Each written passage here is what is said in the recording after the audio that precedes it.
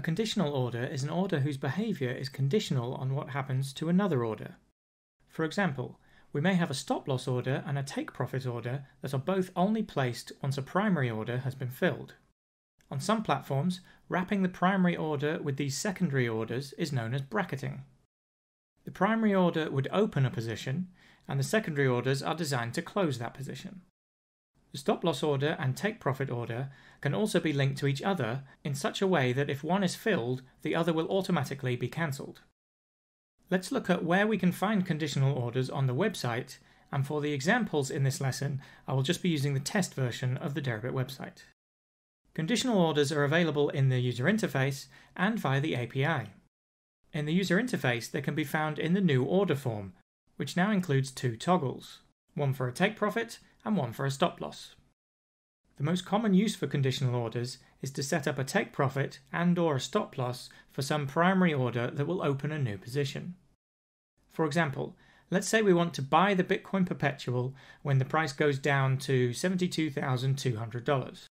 And so we would like to place a limit order to buy at a price of $72,200. This is our primary order.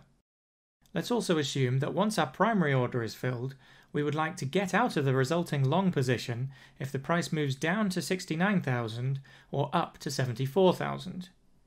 This means we would like to place a stop loss at $69,000 and a take profit at $74,000. However, we don't want the stop loss or take profit to be active until the primary order has been filled. Ideally then, we want the stop loss and take profit to be placed automatically at the moment our long position is opened. In other words, we want the placement of the stop loss and take profit to be conditional on the long position opening. To further aid in the understanding of how orders can be linked together via certain conditions, we will introduce three new terms and their respective acronyms. One triggers other, or OTO, one cancels other, or OCO, or one triggers one cancels other, OTOCO. An OTO setup contains a primary order and at least one secondary order that is triggered by the primary order. For instance, imagine the Bitcoin perpetual is currently trading at a price of around $72,000, and we want to buy $10,000 of the Bitcoin perpetual once the price gets down to $71,900. If this primary order is filled, we would then like to place a limit order to take profit at the price level of $74,000. We can use the take profit section of the new order form to place this combination of orders together. We create a limit order to buy $10,000 with a limit price of $71,900. This is the primary order, and it will sit in the order book as soon as we have sent the orders. We then enable the take profit section of the order form and enter the details for a limit order with a limit price of $74,000. This is a secondary order, and it will not be placed into the order book until the primary order has been filled. In other words, its placement is triggered by the primary order receiving a fill. Hence the name one triggers other. Until the primary order is filled, the secondary order will be in a queued state, waiting for a trigger from the primary order. Once the primary order has been filled, leaving us with a long position in the perpetual with a position size of 10,000, the take profit order, which is a limit order to sell at 74,000, is placed into the order book. An OCO setup involves two orders. An OCO order will be cancelled if the order it is linked to is either filled or cancelled. For example, if we have a take profit in the form of a limit order to sell at 74,000 and a stop loss in the form of a stop market order to sell if price decreases to 69,000, we may only want one of these orders to ever fill. Therefore, it would be useful to be able to have these two orders linked to each other via OCO. If one of the orders is filled, the other one is then automatically cancelled, achieving the desired behaviour of only one order receiving a fill. When both a stop loss and take profit order are entered at the same time via the new order form, they are automatically linked via OCO. Other than being a mouthful to say, an OTOCO setup combines both OTO and OCO. It contains a primary order that is linked to at least two secondary orders via OTO, and the secondary orders are also linked to each other via OCO. The classic example of this would be the example we discussed at the beginning, which involves a primary order to buy or sell some instrument, with the take profit and stop loss as the two secondary orders. The take profit and stop loss are linked to each other via OCO. As an example, imagine the Bitcoin Perpetual is trading at a price higher than $72,200, and we enter a limit order to buy the Bitcoin Perpetual when the price decreases to $72,200. We also add a take profit in the form of a limit order to sell at $74,000, and a stop loss in the form of a stop market order to sell at $69,000. The limit order to buy at $72,200 is the primary order, and this is linked to the two secondary orders, the take profit and the stop loss, via OTO. When we first send this combination of orders, the primary order goes straight into the order book, but the take profit and the stop loss are in a queued state, waiting to be triggered by the primary order getting filled. The take profit and stop loss are also linked to each other via OCO.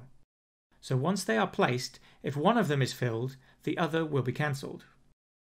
You will see some new labels in the order tables that help to identify orders that are linked in some way to other orders. This is the combination of orders we have been discussing so far, which includes a primary limit order and two secondary orders, one stop loss and one take profit. This is the classic OTOCO setup. The primary order is linked to the two secondary orders via OTO, and the secondary orders are linked to each other via OCO. The labels help to make this clear, as all of the orders display the OTO label, as each has an OTO link with another order. The two secondary orders, the stop limit and take profit, have the OCO label, showing that they are linked to each other via OCO. The stop loss and take profit also currently have the queued label. This is because those orders have not actually been placed yet. They are queued behind the primary order. Only when the primary order is filled will they be placed and lose the queued label. In the Deribit website user interface, the possible combinations of conditional orders has been deliberately limited. A single take profit and stop loss can be added per primary order. There is also some input validation to ensure that prices selected for the secondary orders are the correct side of the primary order. The size of the secondary orders also always matches that of the primary order. These limitations are there to protect UI traders from entering combinations of orders that are almost certainly bad for the trader. The API, however, does not have these protections in place, so it is possible to create more exotic combinations, for example, more than two secondary orders per primary order. However, it is also easier to create combinations that would lead to undesirable behaviour, such as a stop loss that, due to the prices chosen, would always immediately close the position as soon as the position is opened. A primary order can be any of the available order types on Deribit. However, a take profit can only be one of the following: a limit order, a take limit, or a take market. And a stop loss can only be one of the following: trailing stop, stop limit, or stop market. There are simply too many possibilities for us to cover every combination of orders, sizes, and directions in an educational lesson. Therefore, it is important for all users, via web, mobile, and API, to do some testing to make sure that the order types they plan to use in their own trading behave in the way they expect them to. This testing can be done without risking any funds at test.deribit.com. API users should pay particular attention to testing conditional orders, as there are less common sense checks for orders sent via the API. It is assumed that an API user has taken care on their end to construct the combination of orders in the way they wish. Conditional orders placed via the user interface have incremental fills turned on.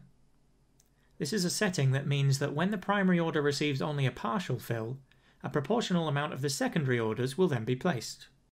For example, imagine we have an order to buy $100 of the Bitcoin Perpetual, and a conditional take profit and stop loss of the same size attached to this order. If $20 of the primary order is filled, then $20 of the secondary orders will then be placed. The remainder will still be waiting for the rest of the primary order to be filled. If your trading involves predefined entries, stops, and targets, you will find the new conditional orders particularly useful. You can try them out already in the newly designed order form. This is live on the main website, but if you want to test out the functionality first without risking any funds, head over to test.deribit.com.